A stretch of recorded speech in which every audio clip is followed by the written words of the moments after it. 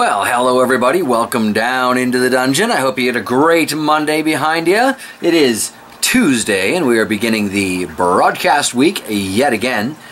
Figured we'd start here, but we won't be here long because those little seeds that I sprouted from the sandwich bag, some of those are actually sprouting up, so I figured we should definitely take a look at that.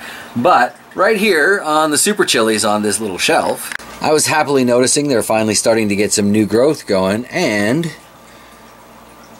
of course we can start the week's worth of gratuitous ladybug shots.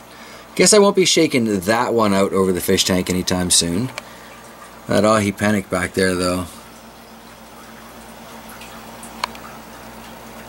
Yeah, that one's definitely getting shaken over the fish tank. Always such a hard light spectrum change from my camera. But I hope you can see how well that sage is doing down there. I think I might get more of these purpley blue little 30-watt lights. Or I think it was only 16. It was a $30 light running at about 16 watts. So yeah, definitely thinking about picking up a couple more of those, because this one here, as much as I love it, and the tomatoes are loving the spectrum, just keeps cutting out on me, and I'd like to take it out of circulation and fix it before I'm stuck using it again. Something tells me I may have forgotten to water that lettuce.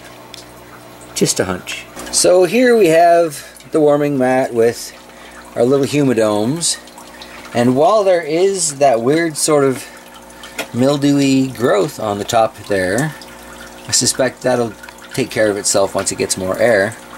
I see at least one popping up in each of those cups for the ahi fantasies, and there may even be a second one sprouting up there. So that is excellent. I wasn't honestly expecting any of them to survive transplanting, so having a couple of them do it is great. I've got that twisted a little bit so we can just start adjusting them. These are the bootleg clamshells. Just knock that over.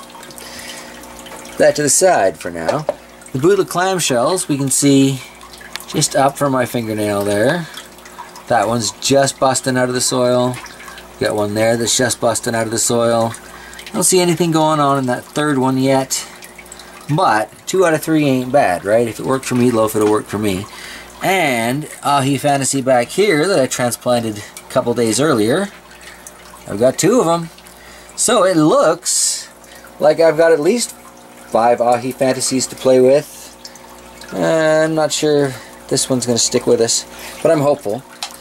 And it looks like we might have at least 2 bootleg clamshells to play with, so that is going to be fun. A little scary as far as the bootlas go, because I understand they're fairly hot pepper. I watched Rob Z try that chocolate bootla anyway, and it didn't look like a sweet pepper.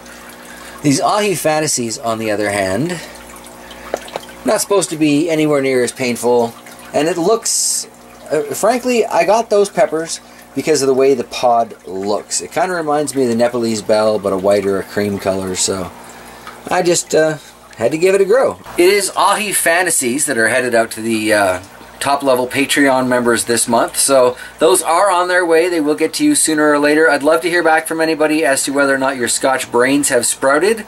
The ones that I put in the styrofoam cups haven't sprouted yet, but I'm going to put some into our little sandwich baggie setup here, because if they're going to survive the transplant, I'm going to use the system. If it works, it works. Great. No need to reinvent the wheel. On that note, actually, let's take a look at our bad brains and see if we've got some longer tails on those. But yeah, I'd love to hear back about those Scotch brain seeds, guys. So looking at these bad brains seeds, it does seem like they've all sprouted tails. And I could have sworn when I flipped this previously, that's a root going all the way through the paper towel, so I believe it was suggested to me that I can just cut that piece out with the paper towel in there, transplant it anyway. Not going to be a problem. This is looking like some nasty material though, so I'm quite glad to be getting these seeds out of here. Guess I'll need to figure out some transplant spots. So as it turns out, all 9 of the bad brains seeds that I tossed into that sandwich baggie did sprout little tails. So I forgot to date that. Gonna need another piece of tape, but whatever, it was Tuesday, I'm sure I'll remember that. As long as they continue surviving transplant like these ahi fantasies are doing, then everything is just peachy. And 7 to 9 days in a sandwich bag seems to do the trick. So I guess now the question I'm asking myself is, do I go through all the seeds that I have left and try planting some of them in the sandwich baggies, because that did seem to work, and I at least know if things are going to sprout or not? Or do I just call well enough alone for the season? I mean, I do have quite a few varieties, but the goal is to fill the whole dungeon with pepper plants. So a little feedback on that would be great from you guys, and I think that's probably where I'm going to wrap up today's video. I will be back again tomorrow, so until then, take care of yourselves, take care of each other, you know the drill. Alright, bye.